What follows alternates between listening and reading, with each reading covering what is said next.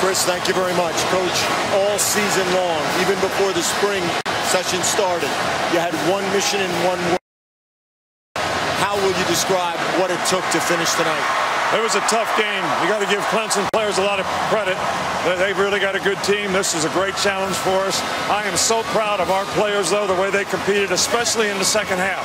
We didn't seem to have the juice like we had against Michigan State, but they fought and battled, and obviously we didn't play great on defense in the end, but you know, the onside kick was huge. It was a great kick by Griff. I think that changed the momentum of the game, and our guys finished it.